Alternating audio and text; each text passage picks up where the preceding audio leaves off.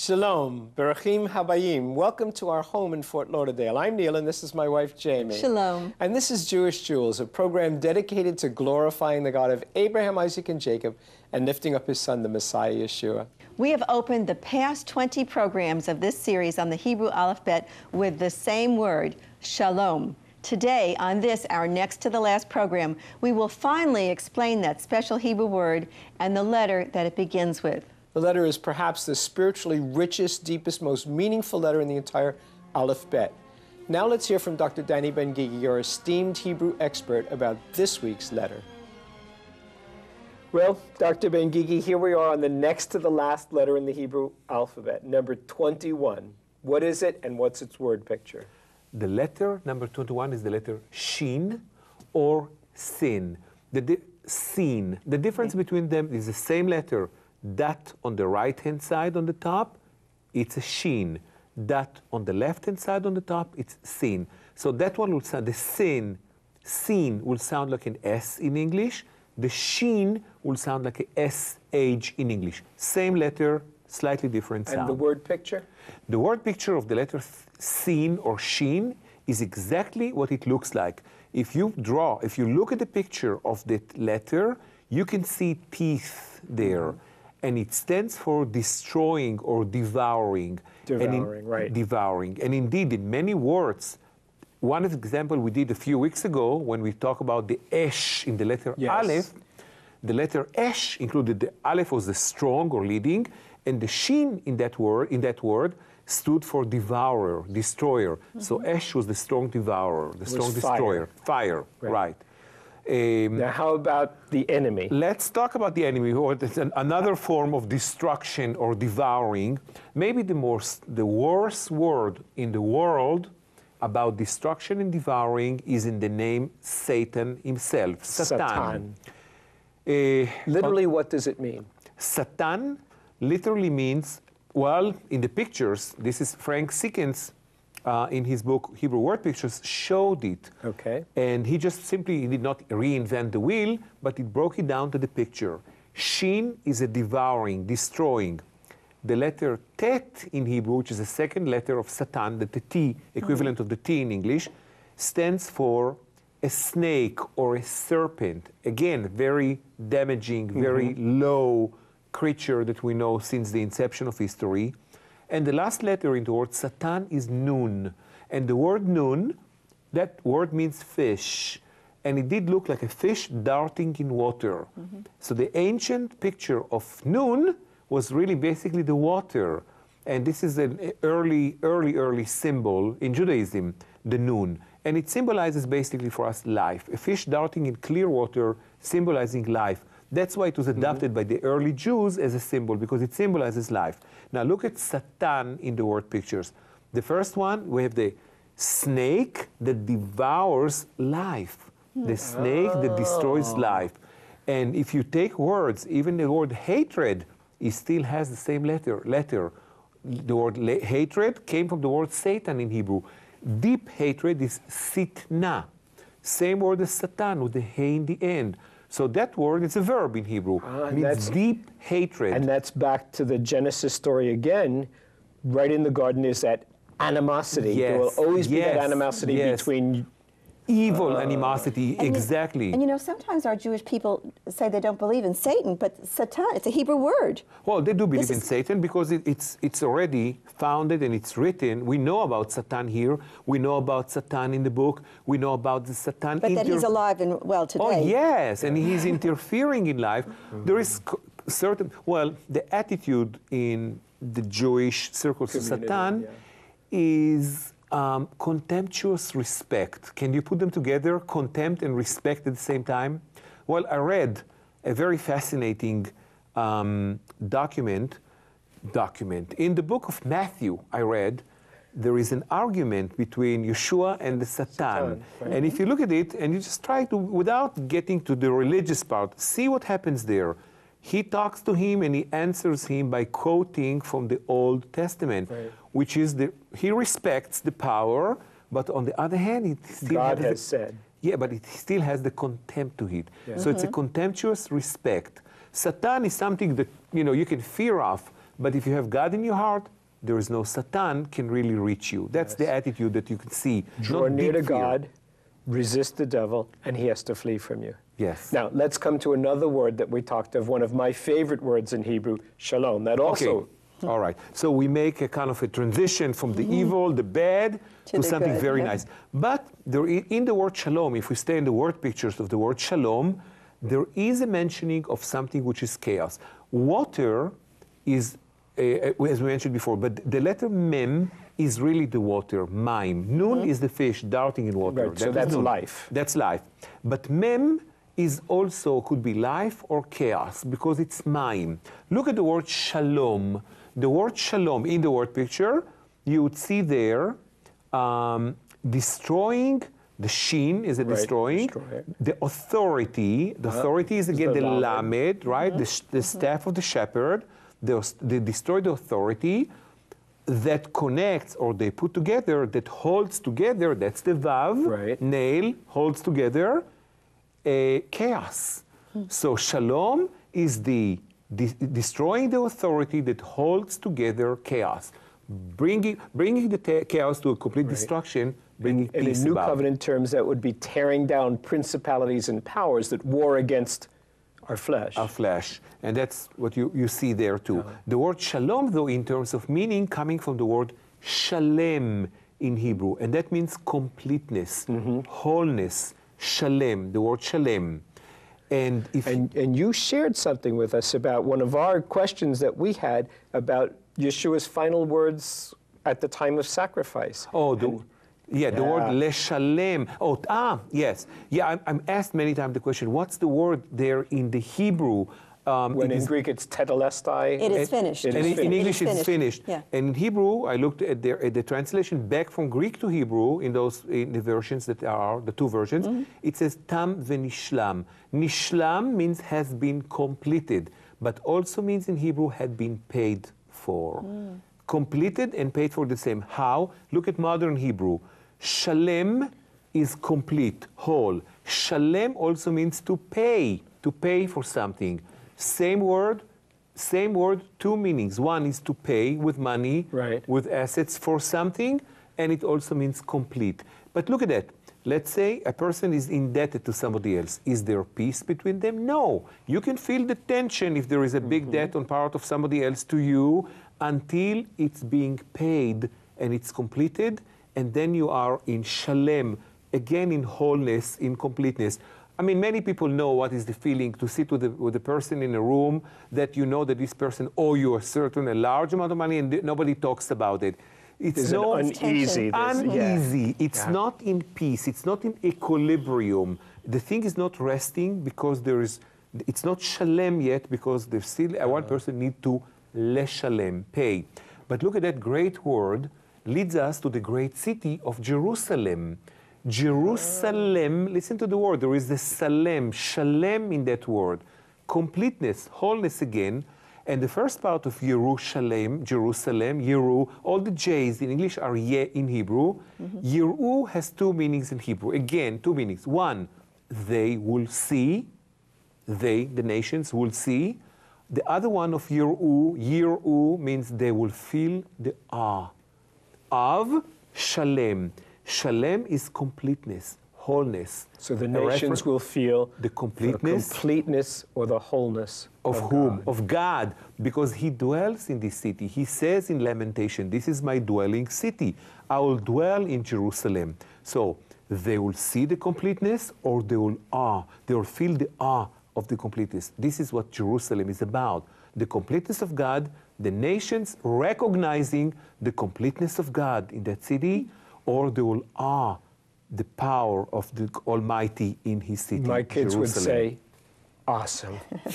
Thank you.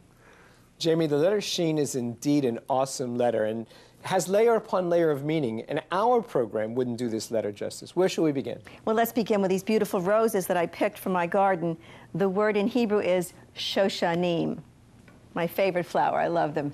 Now, concerning what Dr. Ben Gigi said about the word picture for Sheen being teeth, the Hebrew word for tooth is shen, and it is spelled the same as Sheen. They are both spelled Shin, Yud, Nun. And the points of the letter Sheen, the 3 points, look like flames. And They also consume, as Dr. Ben Gigi pointed out, and the word for fire, esh, ends with the letter Sheen.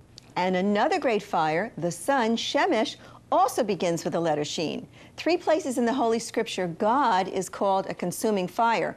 Deuteronomy 4:24, 9:3, and Hebrews 12:29. The God of Sheen, a holy God, is to be feared and revered. He's also a jealous God who even appeared to his servant Moshe in a burning bush. And Sheen's numerical value also has connections to fire. As you'll see on your Hebrew Jewels card, the numerical value for Sheen is 300. And remember when Gideon... 300 men with flaming torches. Yeah. And then there was Samson who tied something to foxes' tails. Ah, flaming torches. Right. Okay, both to 300 foxes and 300 men. And this is just so exciting. That's why we've prepared this Jewels card for your Hebrew Jewels. It has the letters, it has their numerical values. You can download a copy free from our website at jewishjewels.org. Simply select the Resources drop-down menu and then choose the Aleph Bet card. The Aleph Bet card will teach you how to pronounce each Hebrew letter and vowel, and will also teach you a few basic Hebrew blessings. Remember, that's jewishjewels.org, then Resources, and select Aleph Bet. Now let's consider another fascinating thought about Sheen and fire that has to do with the feast of Shavuot. Shavuot means weeks in Hebrew and is usually called Pentecost in English. At Shavuot, traditional Jews celebrate the giving of the Torah on Mount Sinai. This happened amidst fires. Listen, Exodus 19:17 says, "And Moshe brought the people out of the camp to meet with God, and they stood at the foot of the mountain." Now, Mount Sinai was completely in smoke because the Lord descended upon it in fire. In the Brit Hadashah, we read about the Shavuot following the death and resurrection of Yeshua in Acts chapter 2. On the day of Pentecost, the Shavuot had fully come. They were all with one accord in one place, and suddenly there came a sound from heaven as of a rushing mighty wind. It filled the whole house where they were sitting. Then there appeared to them divided tongues as of fire, and one sat upon each of them. And they were all filled with the Holy Spirit, the Ruach HaKodesh, and began to speak with other tongues as the Spirit gave them utterance. That was the Ruach HaKodesh, those flames looking like the letter Sheen. Interesting. You know, not long ago we spoke to Moshe, a traditional Orthodox Jew, at Shurashim, his gift shop in Jerusalem. Shurashim, another Sheen word, is Hebrew for roots. We asked Moshe to share his understanding of one of the most important words in the Hebrew language that begins with Sheen, Shaddai. Our tradition, the Orthodox Jewish tradition, makes a point of revealing to us that God has 70 names. If you follow through the Bible, you'll see that there are 70 names for God. Each name of God represents a different relationship God has with mankind. There's the God of justice, the God of mercy. Shaddai is one of those names, and that's the name that denotes the Almighty God who works within nature, who moves within nature, who creates miracles within nature. In fact, the concept, according to our rabbis, is El Shaddai is the God who She'amar Dai, who said enough, set limits to the world, set limits by which we live within the world. And it is within that subtlety that God is found. So his almightiness, his awesomeness, is found within the limits of our own human existence. And that is one of the names that exists. It's interesting that when God reveals himself at Mount Sinai, and when he breaks through the limits of nature, he says, I have not revealed myself as Yud He Vav He, as this name, till now. Till now is always El Shaddai. Everything I've done with your fathers, Abraham, Isaac, and Jacob, was within the limits of nature. Now I'm going to break through that. Now you're going to see the awesome hidden God in a way you've never seen him before. What is the connection between El Shaddai and Shad, the word for breast? There's a concept that has been sort of added on after, since the word for breast means the one who gives sustenance, and since the name Shakai, El Shakai or El Shaddai in its original, represents God working within nature, all of nature is there to give us the sustenance wherein we can live a life glorifying God. And in the relationship that we have as Orthodox Jews every day, we look to nature to find God in its in his subtlety, in the birth of a child or the growth of a flower. And that sustains us for walking in the more ethereal and spiritual realms. Why is Shaddai on mezuzahs? And is it on all mezuzot or only on some? Every mezuzah has Shaddai on it, on the parchment itself. And many of them will also have the Shaddai on the box that carries it. And if you look at the letters for Shin Daled Yud, it's actually an acronym for Shomer Dlatot Israel, he who guards the doors of Israel. That's a verse in Psalms. As a result, since the mezuzah represents our home, our limits, our existence, our almost temple that we've set up within our home, it's appropriate that that is the name that represents our entry into that home. And since it relates to that acronym in the verse in Psalms, where Shin Daled Yud is he who guards the doors of Israel, it's the most appropriate for that purpose. Thank you, Moshe. The next time you're in Jerusalem, be sure to visit Moshe and his brother Dov in their shop, Shorashim. They welcome questions from believers, both Jew and non-Jew. El Shaddai, the omnipotent master of the universe, is the one who set boundaries. For example, for the ocean, he said, stop, it's enough. You know, it's interesting because the word for enough is Dai. Remember Dayenu from Passover? It's found in El Shaddai, the God who is enough, all-sufficient, unlimited, powerful. I love that word, Shaddai. When we're in covenant with him, we are joined to a God for whom nothing is impossible. Jamie, would you pass me one of the mezuzah, please? I have two beautiful ones here. Look, this one has jewels, and this is nice. Here we have a mezuzah with a large sheen on it. The scroll inside contains a passage from the scriptures, which also begins with the letter Sheen. Shema, the Hebrew word for hear. Shema Yisrael, hear, O Israel, which, by the way, the Hebrew concept always includes the idea of obeying. Yes, it does. You know, mezuzot is really an art form. There's so many beautiful ones. And part of the scripture inside the mezuzah tells us to love God with all our heart, soul, and might. You find that in Deuteronomy chapter 6. The three heads of the sheen remind us of that command. I love it, with all our heart, soul, and might. Our good friend Elaine Caruso of Zion's Rose Ministries now joins us with the prophetic insights on Sheen. Elaine's banners have blessed us week after week. She also has an entire rhapsody, teachings, and multimedia presentation for each letter of the Aleph Bet. You can reach her at the address on your screen. Tell us about this Sheen banner. Okay. Well, at the bottom, we actually have a pictorial of the earth, and this represents the book of Daniel, when the three men would not worship King Nebuchadnezzar, which was false, idolatrous worship. And they allowed themselves, they said, well, if God delivers us, great. If he doesn't, that's fine. And so we know that they were thrown into the furnace. And we know that Yeshua was the fourth that looked like unto the Son of God. So we actually have a sheen on the three men that God spared, and then Yeshua, the silver one, because he's the redeemer of them. And I don't know if you know this, but all cardiologists have discovered that the sheen is actually an X-ray picture on the human heart. Everyone has the sheen. On their X-ray, yes, yes. And so we have, yes, so we have the sheen on there because Sheen is the heart of God, and certainly the heart of God was to spare his people who did not bow down to a false God. Absolutely. And this also, around the earth here, represents 2 Peter 3, when God is going to renovate the earth with fire, and there will be no taint of sin or rebellion, and the new heavens and the new earth through the sheen. The sheen actually represents the consumption of God. It's three-pronged. The word picture is teeth, just like as a teeth destroys the food and grinds it to nothing. We know that Yeshua will actually grind those to powder who reject him as the chief cornerstone. So we need to fall on him, fall on the stone. He's the light of the world, and he's also the light of the Olam Haba, the world to come. He's the Ner Yeshua. He is a Shekhinah. He's the divine manifest presence and glory. He's the Kavod Adonai himself. Absolutely. I have one other word. He's the Shalom. Yes, he is. He's the Sar Shalom. Sar Shalom. Yes, right. El Shaddai, the all-breasted one, the one who nourishes at the breast, full provision. And tell me about the mezuzot that surround the edges. Well, even now, our Torah-observant people always have a mezuzah on their doorpost. They kiss it in reverence as they enter and as they exit. And we know in the Kingdom Age, our people Israel will also be the carriers of the Word of God, even as the Word of God is inherent within the mezuzah.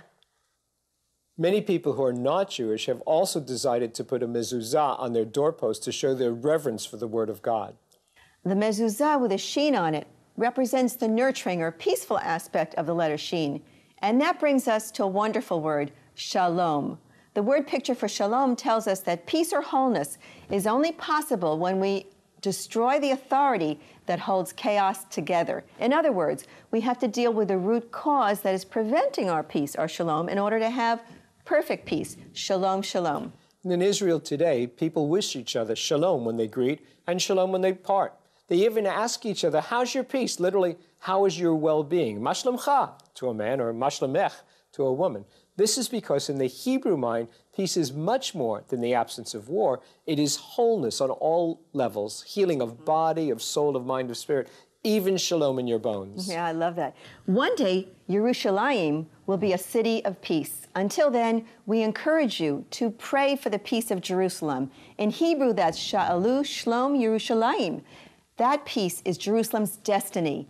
It's even seen in the city's topography when viewed from the air. 3 narrow valleys run north and south and connect at the southern edge of the city. For this reason, some have even called Jerusalem the mezuzah of the world.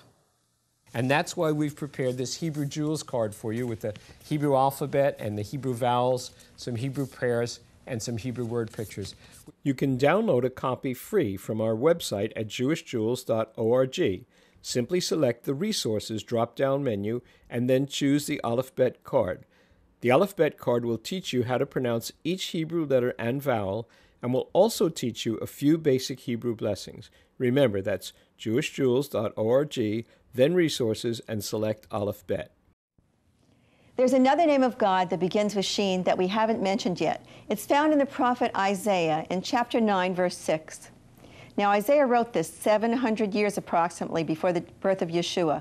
For unto us a child is born, unto us a son is given, and the government will be upon his shoulder, and his name will be called Wonderful Counselor, Pele Yoetz, Mighty God, El Gibor, Everlasting Father, Avi Ad, Prince of Peace, Sar Shalom.